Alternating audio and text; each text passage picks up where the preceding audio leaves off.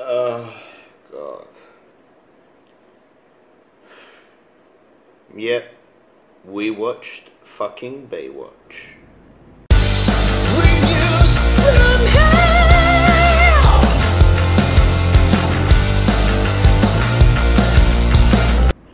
Welcome everyone to another Reviews from Hell. This is an offensive review.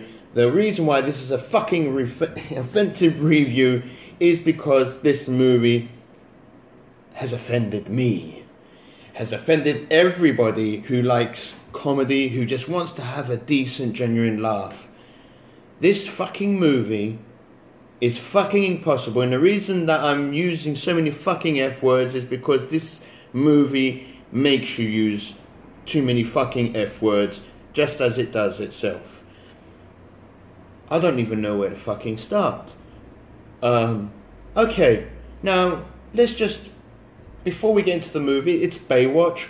It's from a stupid series. We all know it's stupid. We don't take it seriously. It's a bunch of slow motion boob jiggling, ab greased up guys, women, whatever, you know, saving people from drowning. It's cheesy. Can they make a movie out of this? Of course you can make a movie out of this. Just like 21 Jump Street, they could have made a movie out of this. It could have been something funny. Yes, it could have been. If you had the right bloody stuff to work with. You got The Rock. He's played comedy before. He's a charming guy. He looks the role. Fair enough. Zac Efron. Everybody talks about this Neighbours movie. I thought it was absolutely shit. I couldn't stand that. Not that he's a bad actor. I just haven't seen comedy enough from him to, you know, to convince me, let's say. You have this fat guy. I'm going to call him the fat guy. His name is John Bass. But in this movie, he's the fat guy. He's the one that you're supposed to laugh at because he's just fat. He sings in the shower naked, just like The Rock did in National Intelligence, I'm not mistaken. In the beginning of the movie, when Rock was fat, he gets his dick trapped in a piece of wood. Spoiler alert, by the way, just like Ben Stiller did in some. It was very similar to something about Mary, when Ben Stiller got his thing caught in his zipper. And just in case you did laugh at a single fucking stupid joke in this movie, they just, you know, it was like, let's just repeat it 6, 7, 8 times in the movie until you just feel sick out of your fucking eyeballs. Every 20 seconds in this movie, I was face palming myself. This is torture. This is ball grinding torture 101. This movie was like a virus, and I tell you what, this is actually going to hit this is going to hit my top 10 worst movies of 2017. There is no plot in this movie. Nothing makes sense. And what makes it funny is that they actually try to make you take this seriously. They actually go through the trouble of making this shit plot, everything, the script, and they're trying to make you feel sorry, feel connected to any of these characters. There's no build up. The only two that were actually trying in this movie was The Rock and Zac Efron, and The Rock was missing for the third part of this movie. He was missing for some reason. I don't know how they managed to fuck that up. And when he wasn't in the movie, it did show.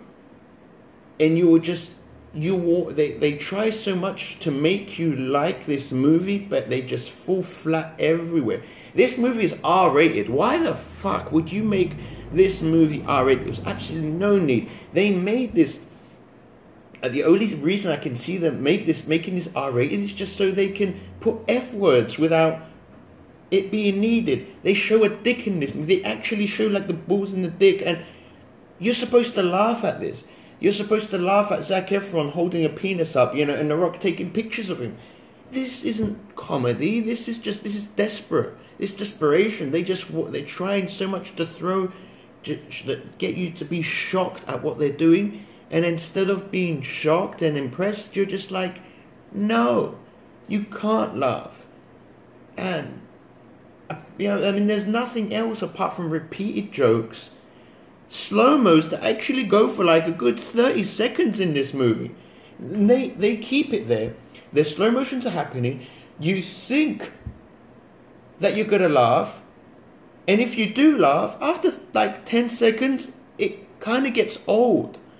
The Rock is calling Zac Efron every boy band he's right in this movie. He's calling him Justin Bieber. He's calling him One Direction, New Kids on the Block, and blah blah blah. And it's like, okay, you might have giggled the first time. The second time it gets boring. The third time just gets annoying.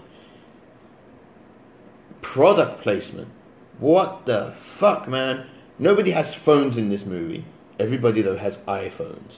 This movie, I would rate it with a 2 out of 10. The only reason I give it a 1 point is I respect the fact that Zac Efron went through a lot of trouble for this movie to get in shape, because he's probably in the best shape I've ever seen him in, and it's a waste.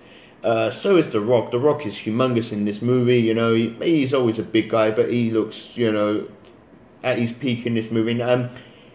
It's just a waste. It's a waste opportunity. With bad CGI that wasn't needed.